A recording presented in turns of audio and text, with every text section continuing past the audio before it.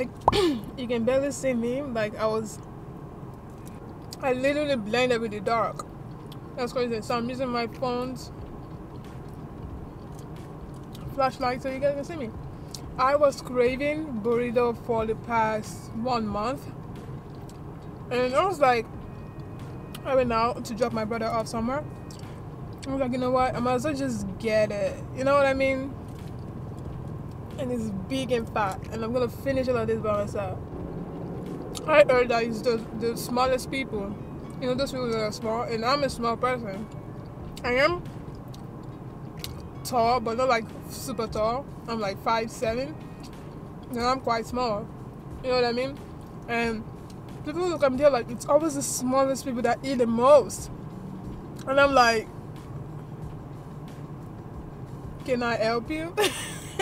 And I don't know what it is about burritos, but I love burritos. And I've only had burritos at Chipotle and at, what's it called? And the burrito breakfast at IHOP. Or maybe I should say IHOP. I'm literally facing the road and people are like passing by, and I have a flashlight in front of my face and I'm talking to a camera. So I don't care. I couldn't even wait to get home. I'm literally at the parking space of Chipotle. I am actually excited about, because I know in the future I'm gonna be trying, you know, different foods, traveling and stuff like that. But every time I think about the food that I'm gonna be trying out, especially different kinds of burritos, I get really excited. And for some reason, my camera is going like this. This is the $13 that makes me happy. Well spent. It took me a month to get here, okay? It took me a month. I hope you can hear me. I know you can't really see me, but I hope you can hear me, alright? Honestly though, I have to give myself a round of applause because I've gotten more comfortable in my own body. Like, it's crazy. It's crazy how much I've grown and how much I've the amount of growth that I went through within a year. Within a year, things changed for the better. I'm saying emotionally, spiritually, things changed for me for the better. I'm in a better place with my emotions. My inside world basically is at peace and I am loving it. I need to put you on the tripod. None of my burrito is going to waste. None. So, I was in the middle of doing my nails.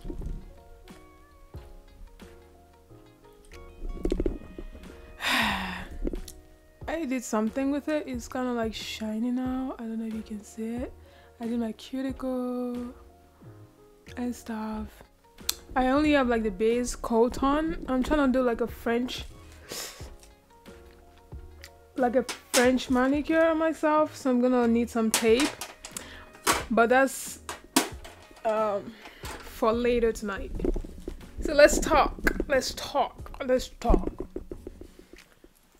So I was live. Let me know in the comment section. I was live. I have my earphones on and I'm wearing my app backwards. But seriously though, I was live. Talk to me. Well, I do know that I'm in a good place right now. I mean, in a way better place than I was last year. 2022 was a year of transformation for me. And also a year of learning how to set boundaries and, you know, stuff like that.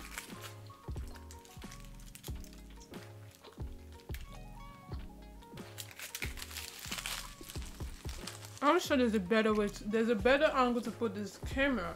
But first, let me get this out of the way. I want to give us a better setup. This is better, right? I just got these new lights, like this softbox, and it's useful now, isn't it? Why is my camera crooked?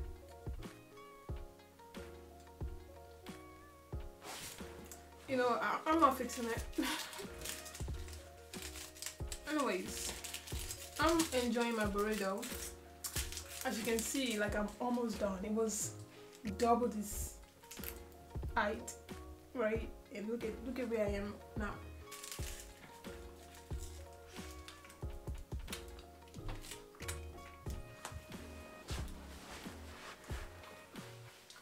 So as I was saying,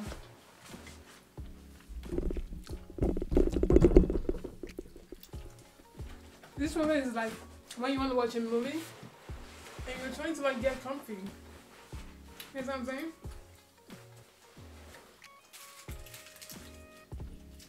And it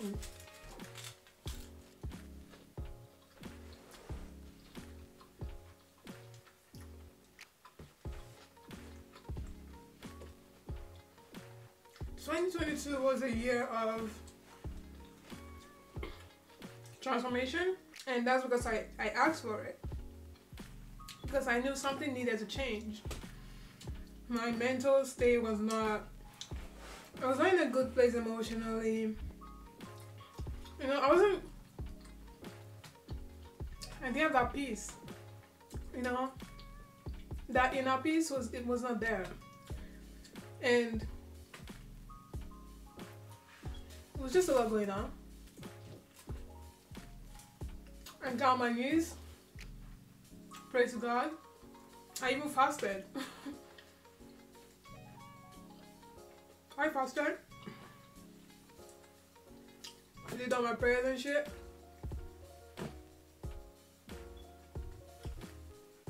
And then it happened. The transformation happened. But the beginning of 2022 was hell for me. Okay? But as soon as we started getting to around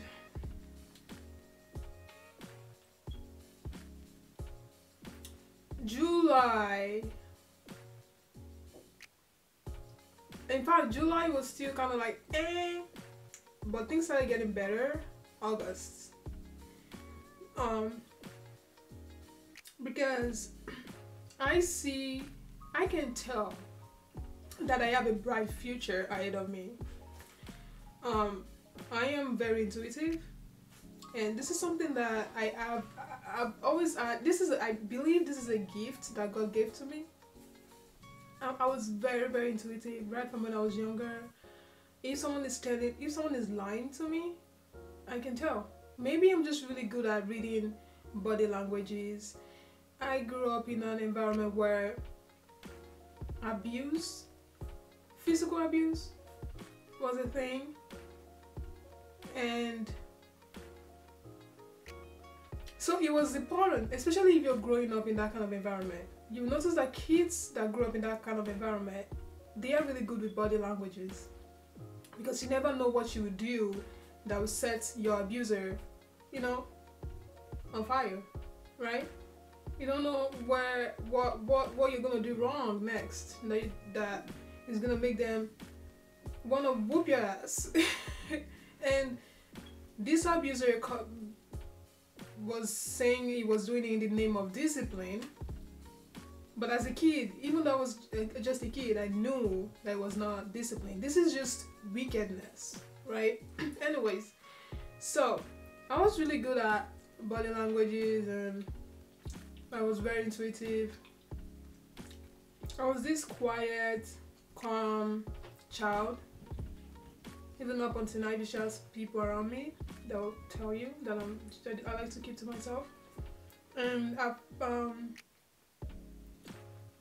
so yeah, last year I did a lot of healing. No one had to do that for me. I had to talk to myself, look at myself in the mirror, and really have an honest conversation with myself. Because if I cannot have an honest conversation with myself, there's no way I'm gonna have an honest conversation with someone else. So I can't take myself seriously with the way I wear my hair.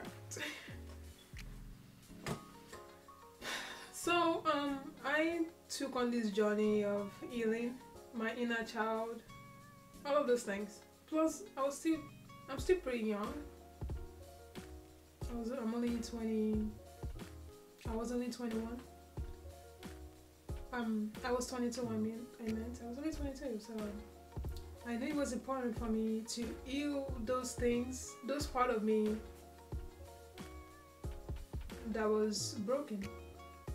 And on the outside, when you see me, because I'm so quiet and I'm more on the introverted side, it's hard for people. I won't say it's hard, but it's kind of like people. I don't show it. People, if you see me, you think I'm just a normal kid that is normal child, normal young adult that is just growing up and has a bright future ahead of her. But I do know that in order for me to enjoy that bright future ahead of me, it is important, very, very important, for me to heal those part of me that has not been healed yet. For me to forgive people that needs to be forgiven. For me to let go of things that I've been holding on to for so long. Things that I've been wrapping around my neck and just dragging with me throughout the years of me growing up. And I did. And let me tell you something. It's hard. It's really hard to be honest with yourself. I thought, okay, before I started my whole healing process, I thought to myself, like, I'm always honest with myself. You know what I mean? But the truth is, I wasn't always honest with myself. I wasn't.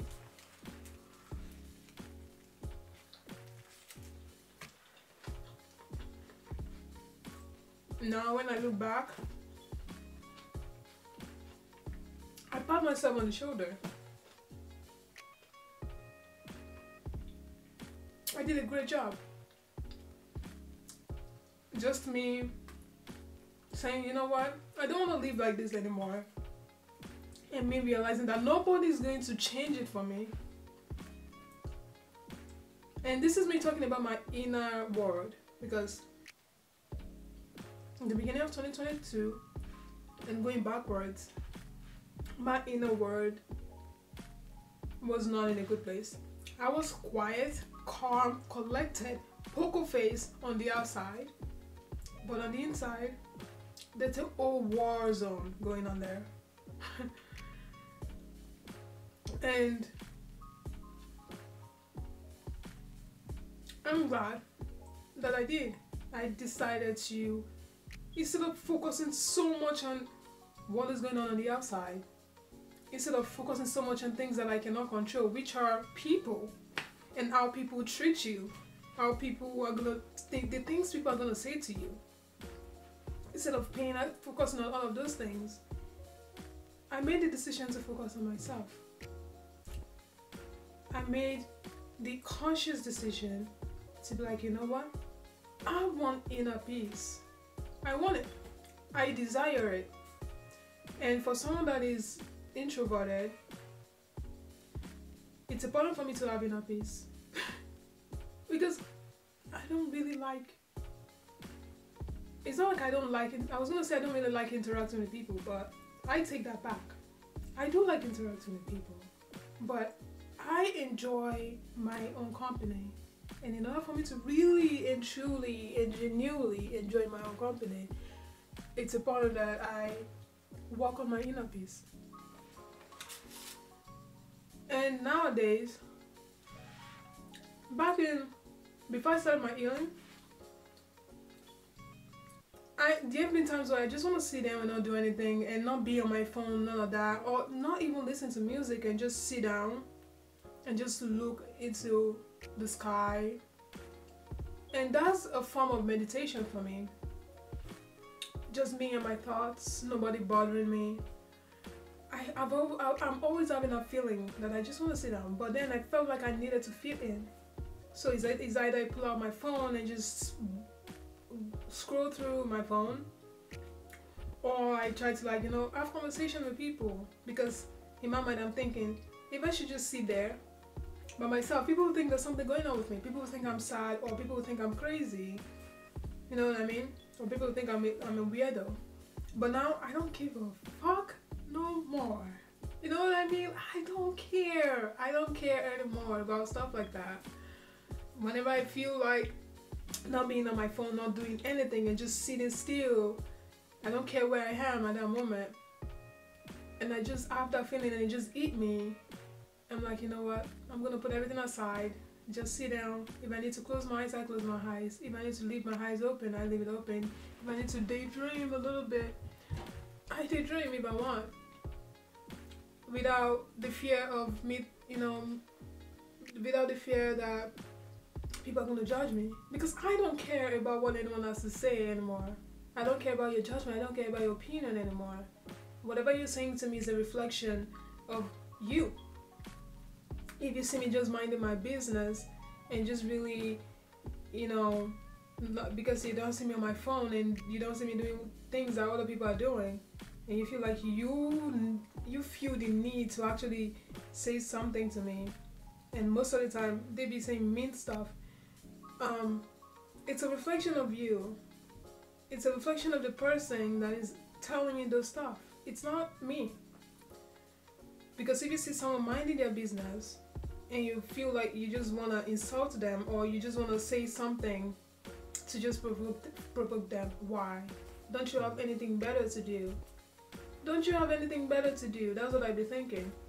But now I don't care. I just sit down whenever I need that moment to be alone. I don't apologize for it, because that is how I function. That is how I'm wired. No matter how much the amount of social interactions that I do, it's important for me to take time out of my day to just be by myself. It's not even all about recharging. I might be having the best day of my life, interacting with people that I love, but still, I still need that time to myself. And I've been taking that time. You know what I mean? And not even that, not only that, I even became more confident. My confidence is out. I'm reeking of confidence. I am sitting right in front of a camera, and I'm gonna share this video on my YouTube channel. That is growth right there. Before, I would have talked myself out of it.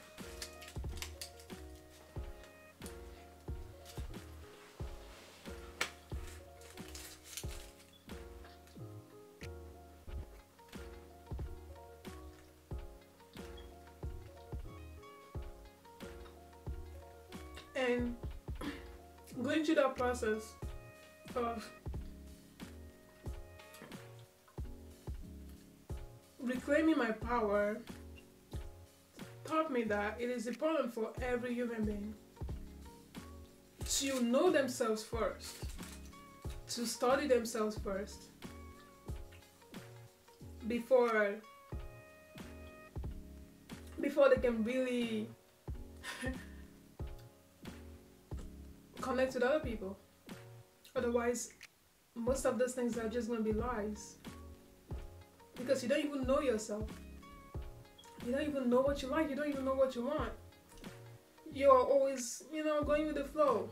And honestly, there's nothing wrong with going with the flow when you know yourself, right? And all of that is just a lie. I don't even know if whatever I just said made any sense, but it is what it is. I really recommend that people leave whatever is on the outside alone for now. You cannot control that. The only person that you can really truly control, and you can do that for a very long time, if not for life, is yourself.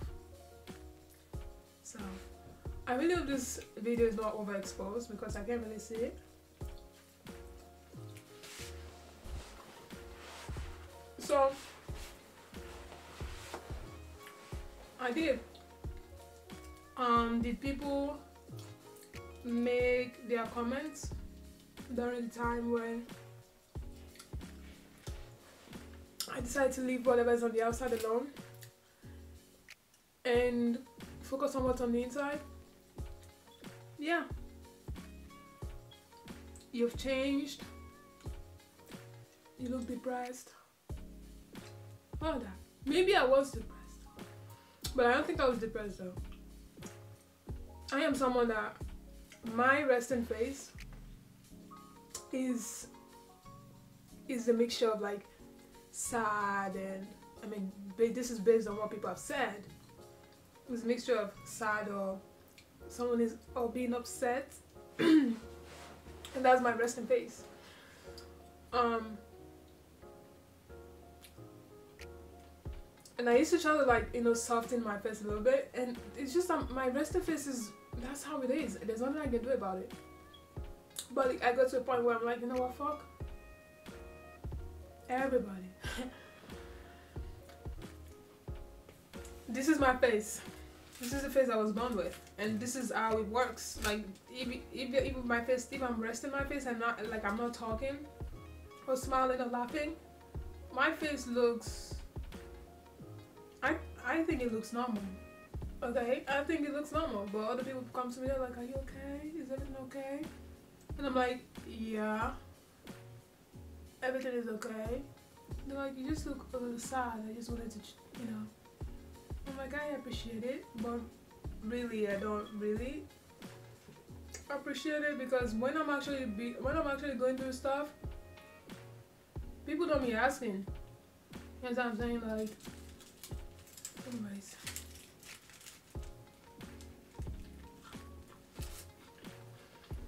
And you'll be like, why don't you like smiling? Why are you always sad? I'm like, you're not even with me 24/7. You only saw me like for not even up to 5 minutes, just sitting by myself and minding my business. And you just immediately come to the conclusion that I'm always sad and that I don't like smiling. And I am someone that I laugh a lot, I smile a lot. But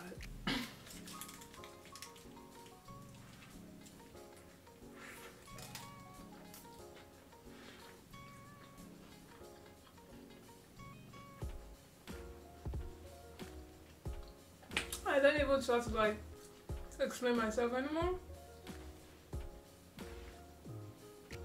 I'm just like, yeah, I'm good. And I just go back to what I was doing. Simple.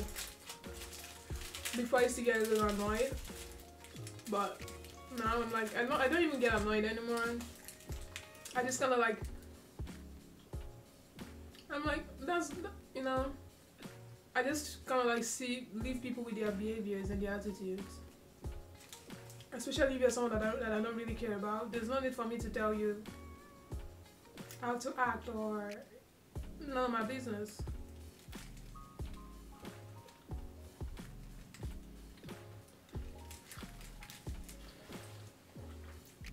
(2022),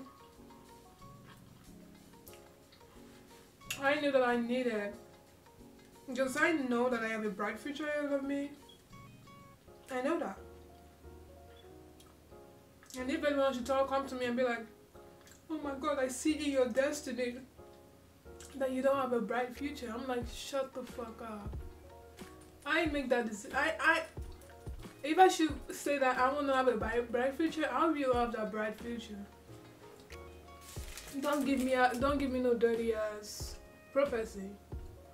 I have a bright future in front of me, and it's a very good one at that. You know what I'm saying?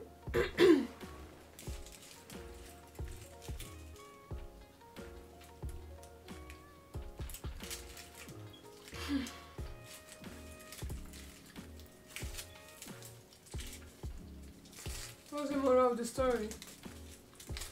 Love yourself. And people who, let me tell you, people who, I literally have my hair. It's not in my food though, it's kind of like on the wrap. Anyways, that's how I'm going.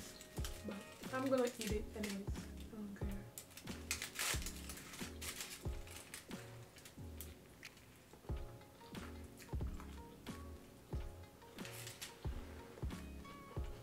So, the moral of the story is that nobody's gonna hold your hand and do what's best for you. Literally, everyone is facing their own demons, their own whatever.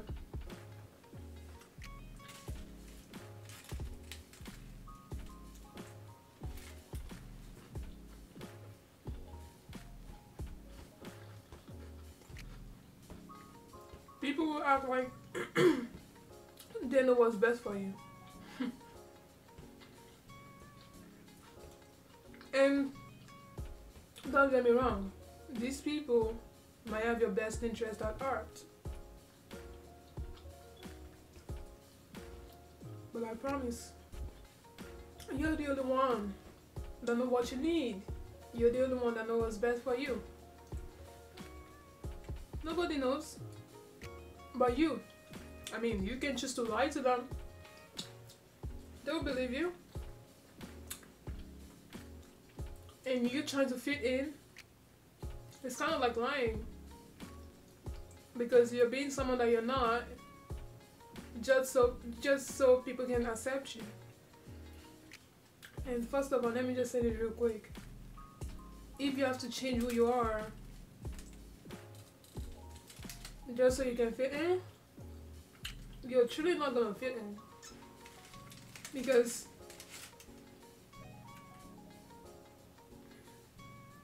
there's only so much acting you can do. Your true self will always slip out. And now don't get me wrong, does that mean if you have habits that you need to let go of, or things that you need to change that are not good for you, you shouldn't? Of course you should. You should improve yourself, and you should try to become the best version of yourself. But you're the only one that knows what's best for you.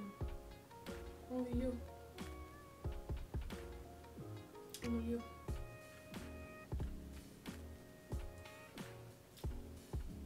And does that mean you shouldn't take like guidance from people? Of course you should.